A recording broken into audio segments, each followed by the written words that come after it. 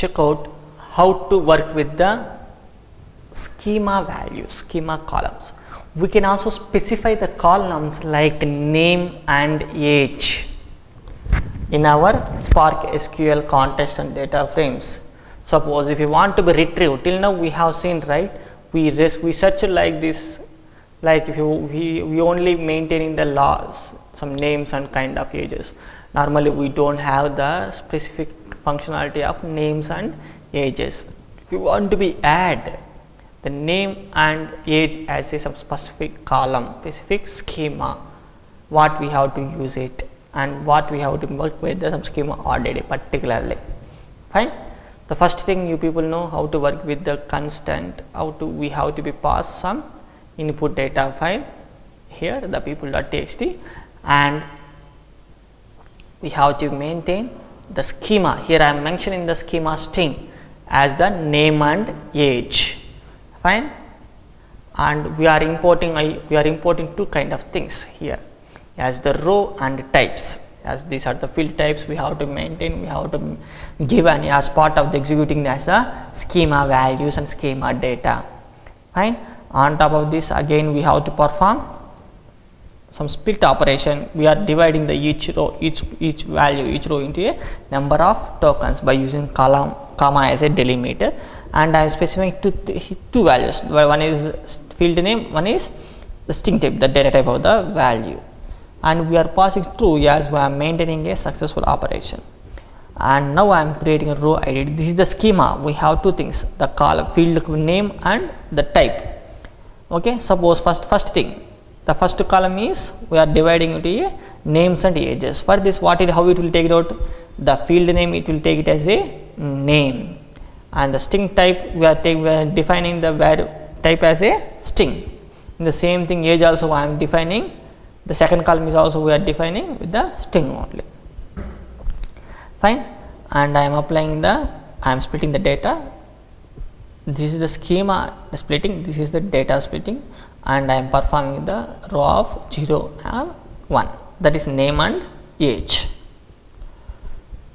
And here again I am creating one data frame by using create data frame method, and we are passing the row RDD which you have created the RDD data, and our actual schema which have the names and data type of the column.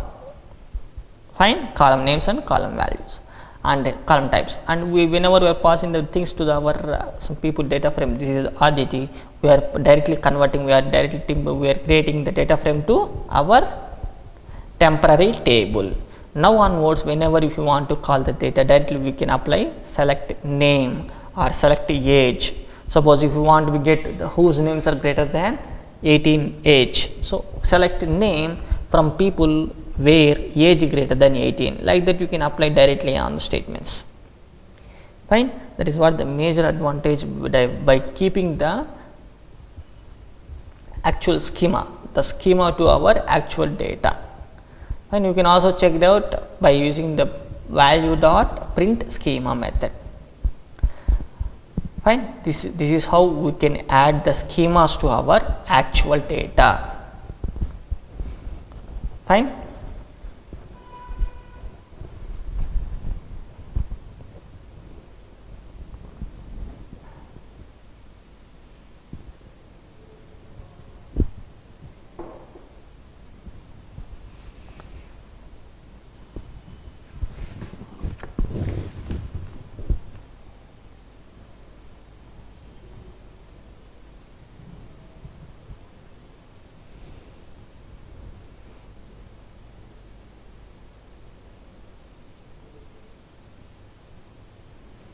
And here we are already seen, if you want to find the teenagers from my people database, means the age is in between 30 to 19. So if you want to find means simply I can select name comma age from people where age is greater than 13 and less than 19. We can simply print out the things. Fine. These are the teenagers in my database. And if you want to be map the only names, so I am giving name and the name value. If you want to be get the names, fine, I don't want to be get the things in a normal manner. I want to be get the values as a names. So directly I am get as a some string, white kind of things. Okay, that is what we have to find out things. The main thing I am keeping the note as we have to make sure the path of the file is successfully given or not.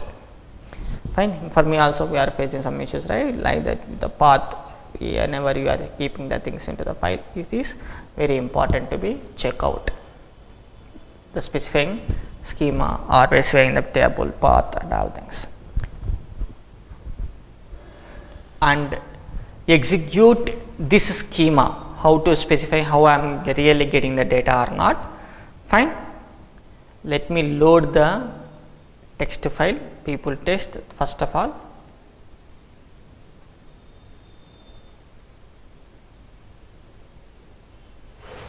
Then we can get the data.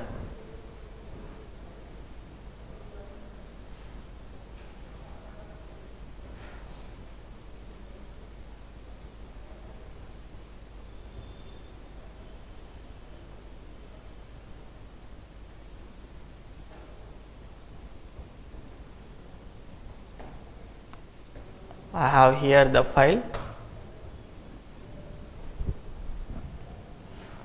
and let me add one by one statements.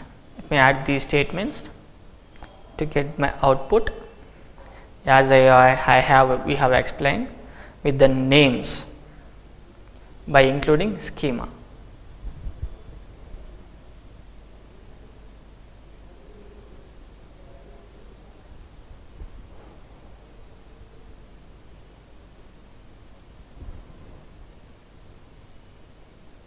If you find,